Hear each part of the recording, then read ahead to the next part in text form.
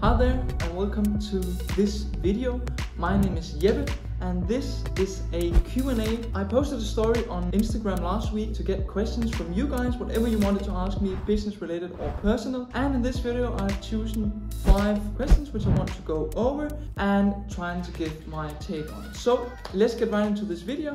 The number 1 question I got was, what made me move to Dubai? This is a question I get asked like all the time, and I have 4 different answers for this. So there's 4 things that actually made me move to Dubai. The first thing is network. So where I come from in Denmark, it's a smaller city of around 50,000 people. And this just meant for me that I was kind of limited of how much business and knowledge that I could get from my network. So I decided to move to Dubai because I knew there is a lot of people that are doing business. And this is also what I have been experiencing from just living here for only 2 months. Even if I'm playing paddle tennis, if I'm going out for a run, if I'm, a good example is buying a car, which I was 2 weeks ago, and just today actually the guy that I bought the car from, I closed as a client. So everyone has some kind of relation to business, and this just makes it really relevant to be a place like this, because everyone you meet is your potential client, and that's a really nice and easy way to get new clients instead of chasing them like I touched on in my last video. The second thing is the weather. So I'm from Denmark, and obviously Denmark is a country with, especially from now on, like from September to May, the weather is horrible. There's rain, there's gray clouds, everything, and I don't like that. And Dubai is wonderful because the sun rises at the same time every day, there's sunshine, and that's just wonderful for me. It gives me so much energy, it just makes my days a lot brighter, and I just love it so much. The third thing is I needed new surroundings. And I think a lot of people, when they have run their business for 1, 2, 3 years, at a certain point they feel like they hit a plateau. So they have a hard time actually getting anywhere from where they are. And my kind of solution to that, because I was in the same position, was, okay, I feel like I can't get any further with my business from the current place I am, so I need to change my surroundings. So Dubai was a great choice to do that because, as I just mentioned, there's all the networking benefits, the weather is wonderful. And then my 4th point about why I moved to Dubai is the tax reasons. So obviously in Dubai, when you have a free zone company as I do, you pay 0% tax. So of course that's a huge benefit. And I actually tried to do some calculations on that based upon how much money you need to make before it makes sense to move to Dubai. But I will make another video on that topic. That was the 4 reasons that made me move to Dubai. The second question I got was, which type of business am I running? I run a social media marketing agency. I've been doing this for the last 2.5, 3 years, and I've been working on it full time since last year in August. So this is something I've been doing for some time, and don't want to go too much into detail, but we run ads on Facebook and Instagram, Google and email marketing for different clients in Denmark, Europe in general. We have 2 clients in the US, and then we have clients here in Dubai. For this point, it's a business with me and then my performance marketer Oliver and Jacob, which are wonderful to work with. So that is my current business. The third question I got was, what separates me from other people and my agency from other people? I want to answer this question in 2 ways. In regards to agencies, other digital marketing agencies like myself, I don't feel like I am really different at all. I think what people kind of miss out on seeing is that the reason I'm more successful than them is usually just the amount of time I have been running the agency and the amount of time I've been working full-time on the agency. I don't really believe that I've done anything special, that my business is doing a lot better than a lot of other people's businesses. What I think happens for a lot of people is that they look at, let's say, my business, and then they think, oh, I'm maybe doing like 1/5 of the revenue that Jeppe is doing. But what they forget is that they have probably only been running the agency for 1/5 of the time that I've been running it. So of course they're not having the same results yet. So in the agency space, we are definitely nothing special. We do ads, we do our best with our clients. I have my 2 full-time employees, which are really intelligent people, and they're really good at what they do, but that's just it. On the personal side, I want to say that I'm not really that much different. I think what I can feel really makes a difference in my day-to-day in regards to what I'm able to achieve is my 3 to 4 hours of deep work in the morning. And you've probably heard this many times from gurus, whatever course you're probably taking. But the 3 to 4 hours I get every morning in deep work is just crucial for me, because that's where I get at least 80% of all my work through the day done. And this is why I chose this next question.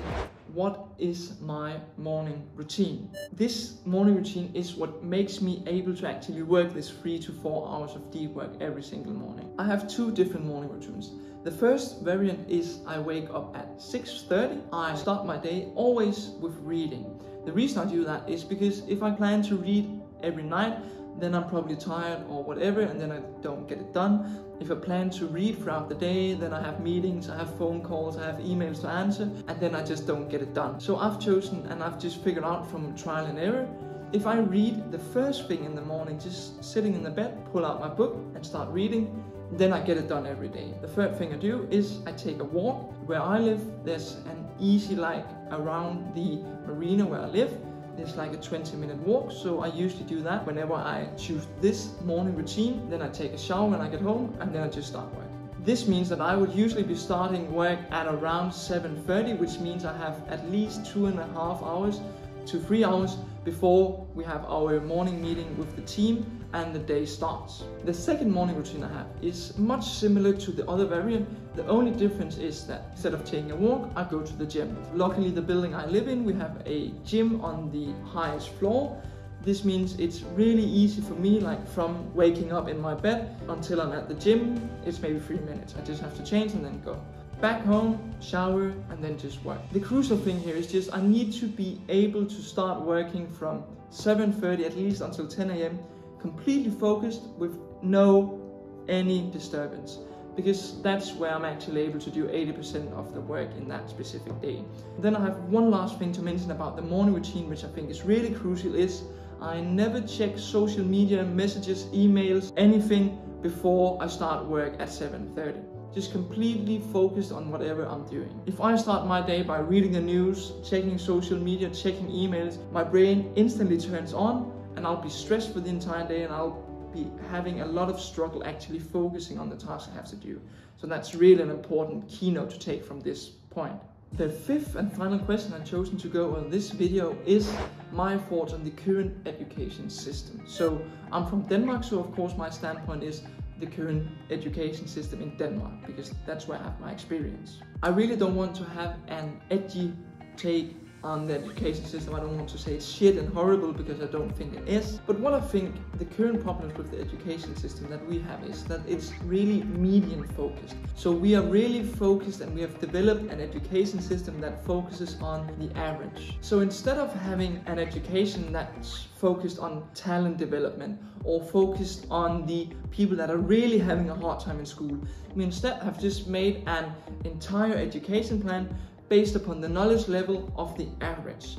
And this is pretty simple. So the input is average knowledge, and the output is, of course, average students. And I think this is our biggest problem in Denmark, and I think we could see this if we take a look at maybe the Chinese education system. They're really good at talent developing. We come out and we have a lot of Chinese young students that are actually able to challenge especially Danish students, because they have been talent developed since they were maybe 6 or 7 years, because they were a little bit brighter than the other students. I think that's one of the crucial things. And the last thing I want to touch on the education system is that I actually myself did my 3rd year in high school as complete self-study. So this means I didn't attend any classes, I didn't have to put any of the assignments that my fellow classmates had to make, none of that. I did everything on my own. I didn't even really study for my exams, and instead of having 3 exams to finish high school, then I had 12. And I finished with an above average grade in general. So my average grade was actually still above the average. And yeah, you could say, yeah, but I'm brighter than a lot of people, or I have a lot more knowledge. But what I actually think it comes down to is that I have the ability to speak and communicate really well. And I think 9 out of 12 of my exams were verbal. So I had to sit down and explain and talk and speak. I think I got the most of my good grades for the exams purely based upon my ability to speak and communicate well. So my point for you is that you learn a lot in school, yeah, but I think it's a lot more important you learn skills that you don't learn in school. For example, communication. Learn how to speak, learn how to convince people through words.